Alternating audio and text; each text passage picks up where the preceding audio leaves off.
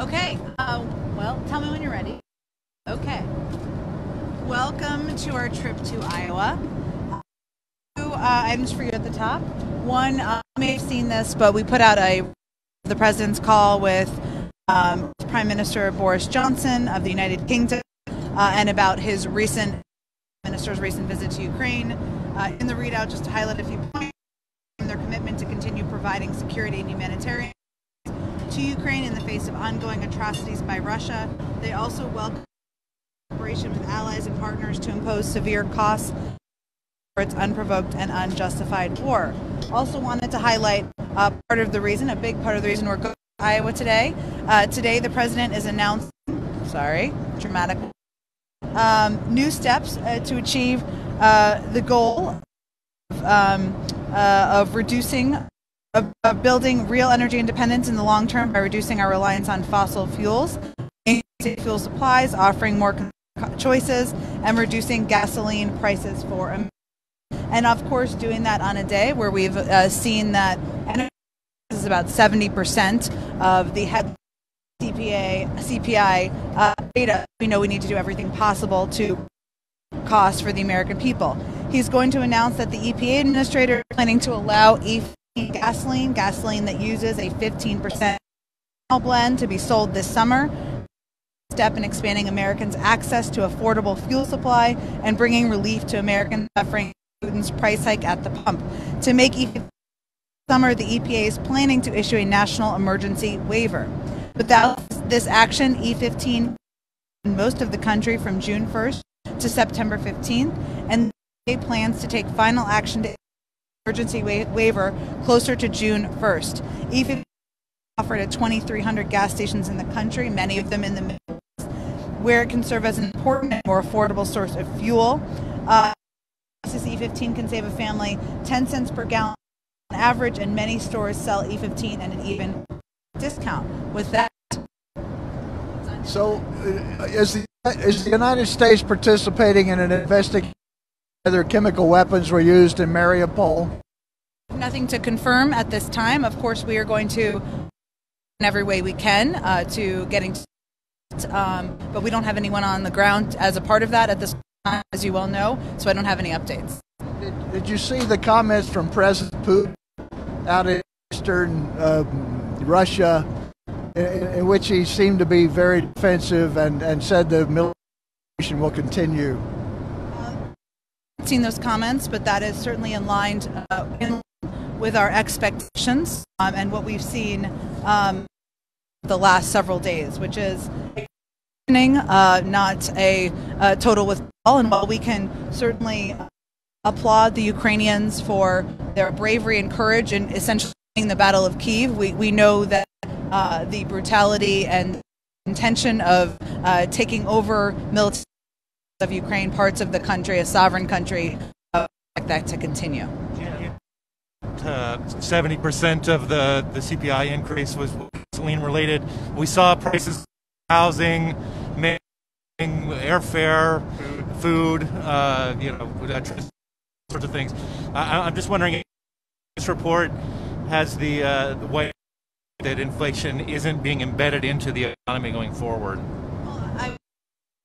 Projections from the Federal Reserve and other outside economists continue inflation will moderate by year end. But we are not going to wait for that. The reasons that the president is going to continue to take steps. One step today, which is to lower of gasoline by announcing the EPA waiver so that E15 can 2,300 gas stations across the country. But he's obviously taken steps to release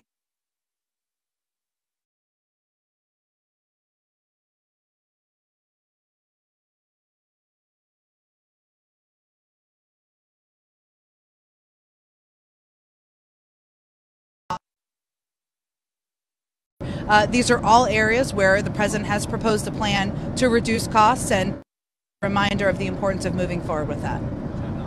On the fuel waivers, the EPA's own guidance says these waivers aren't supposed to be used for relieving high gas prices.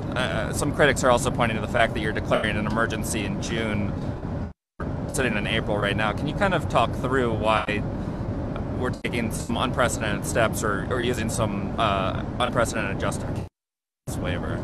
Well, we've seen gas go up anywhere from 80 cents to $1 since President Putin invaded Ukraine, and that has certainly had a significant impact on the pocketbooks of Americans across the country. And so there are a range of reasons to take this step, and of course the EP taking the step, but certainly the fact that right now, without this step, 20 would essentially have a cover over the E15 gas pumps, not allowing people to utilize gas that is less expensive and not allowing additional supply to get into the marketplace. So where obviously we have a foreign dictator invading another country, we want to give ourselves a and also do whatever we can to reduce costs for the American people. You mentioned the Federal Reserve. There's been some reporting Michael Barr is a leading candidate, a nomination that Sarah Blumenthal had before. Can you confirm whether or not that's true in terms of if he's also kind of give a sense of timeline for when you make that announcement? I don't have anything to confirm and no guidance to offer other than to that the president has every intention of nominating an eminently qualified to fill this important role on the Federal Reserve. In Ukraine, there seems to be a new offensive the Russia's mounting towards eastern Ukraine specifically. You have a sense of what you expect to happen, what you're worried about, what you're looking at in terms of that situation. On the ground, and I know my colleagues at the Department of Defense did back well, but all indications are that Russia will seek to overwhelm Ukrainian forces in that region. We expect Russia will continue to launch air and missile strikes across the rest of the country to cause military and economic damage, to cause terror, because Russia's goal in the end is to weaken as much as possible. We also expect that this stage of the conflict could last a long time. We should have no illusions that Russia will adjust tactics. So, of course, our focus is continuing to provide a range of security assistance. We essentially look at and review requests made by Ukrainian leaders. They had a call with our chiefs and our national security advisor, a 2-hour call where they went through items on the list. And I think this was also provided by the department.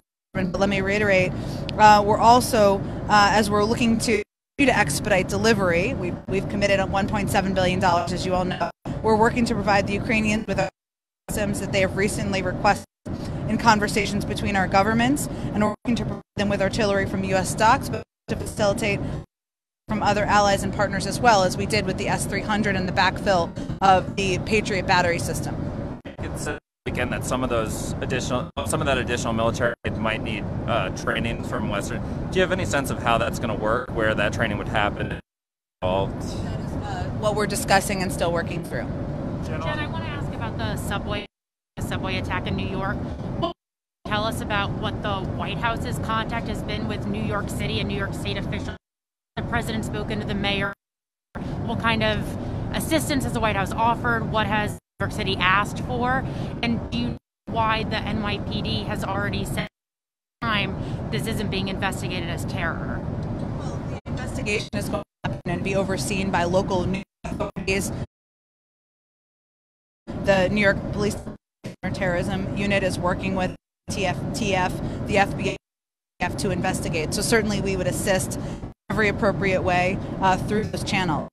As we noted earlier this morning, not only briefed on latest developments, but White House senior staff are in touch with Mayor Adams, the police commissioner, and we've offered we can provide. I just spoke again with the president about earlier on the plane, and he reiterated that is his request of the team. Anything they need, anything they want, we are here to help them and provide that to them.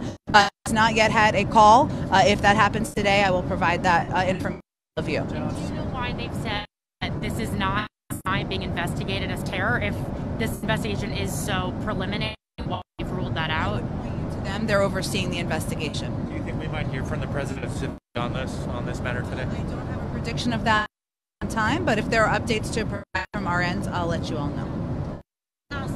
follow-up on the use of possible weapons or poisonous gas in Russia. Would our response be if that is verified? How long might it take to verify that?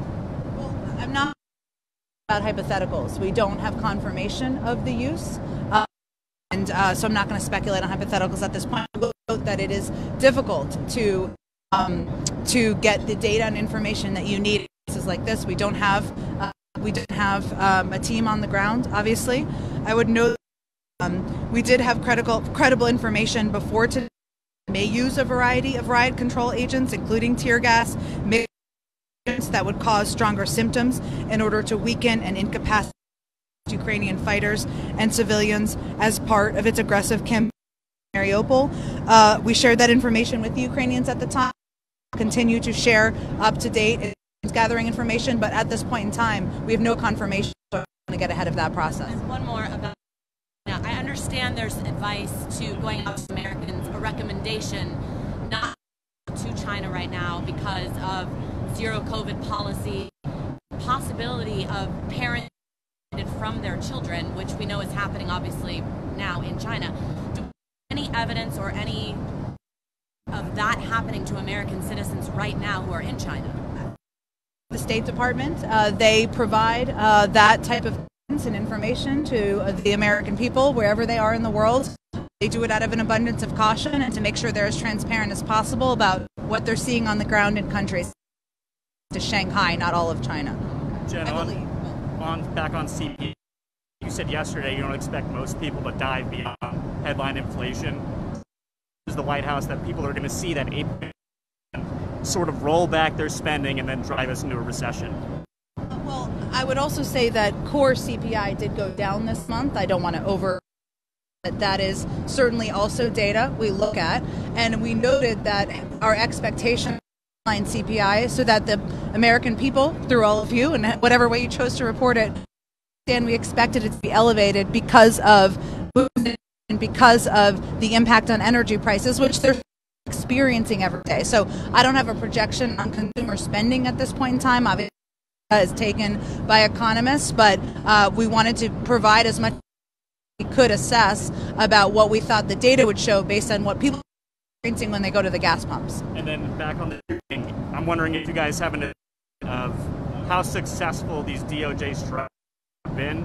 Specifically, do we have a number of how many illegally they've taken off the streets in those 5 major metro? It's a great question. I can see if we can get an update from the Department who obviously oversees the strike forces in terms of successes have been. I know we've provided a little bit in the past, but I don't have that information. So let me get that to you after the break. On Ukraine, please, the administration many times that it would help Ukraine investigate war crimes. Yeah. Can you maybe detail how is that happening without having prison? Is it maybe planned at some stage to send U.S. personnel to collect, for example, evidence and to assist Ukrainian forces? Sure.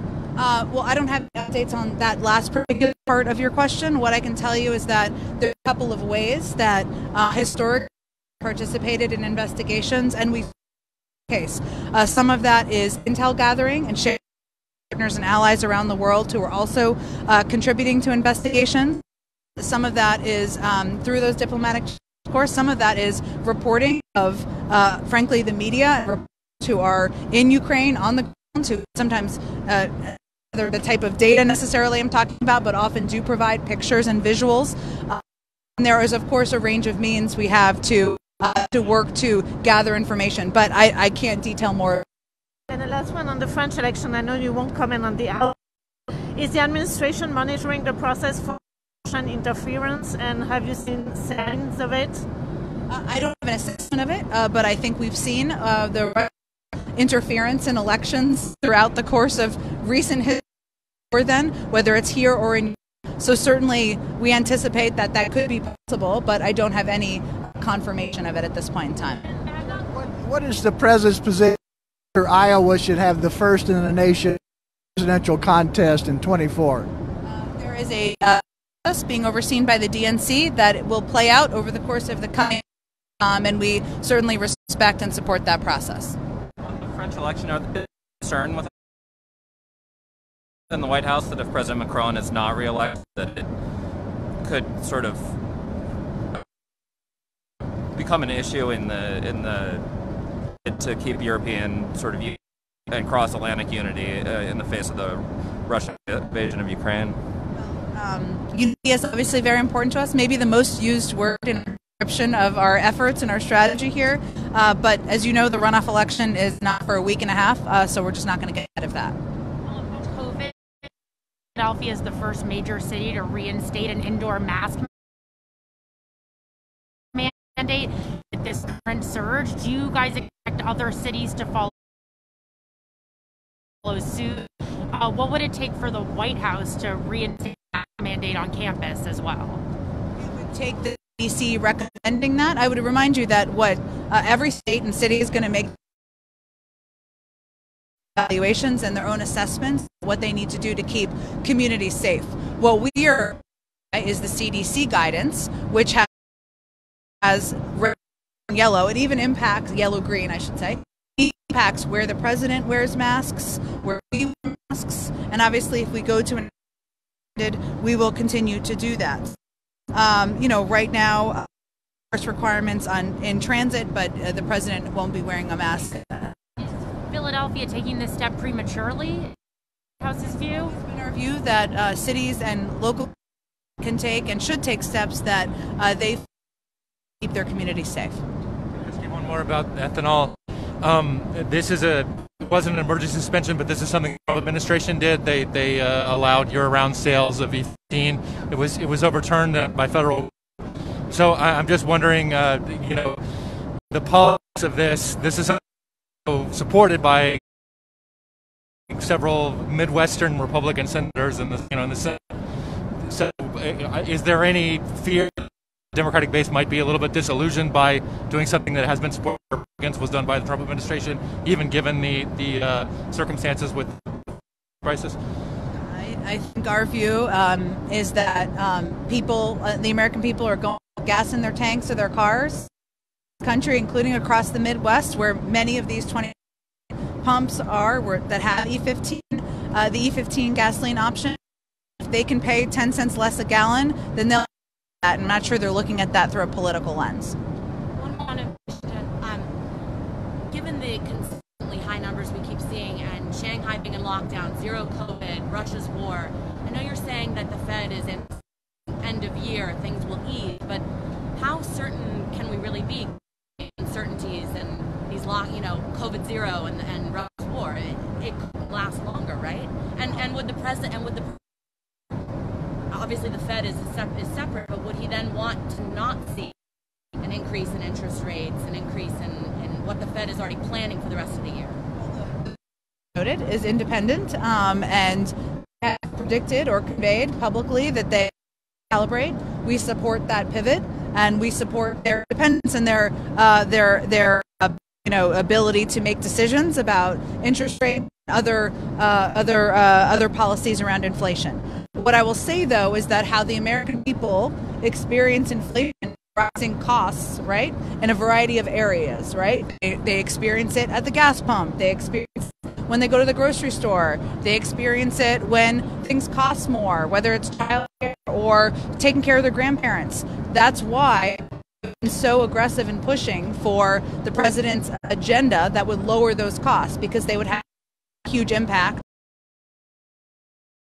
on the American people, and we feel that's a solution. If Republicans have an alternative to it, we welcome that, but that is a way we could cut costs. Otherwise, to go back to your original question, we certainly respect the independence of the Federal Reserve and support their public intention of recalibrating. Jen, stick it up.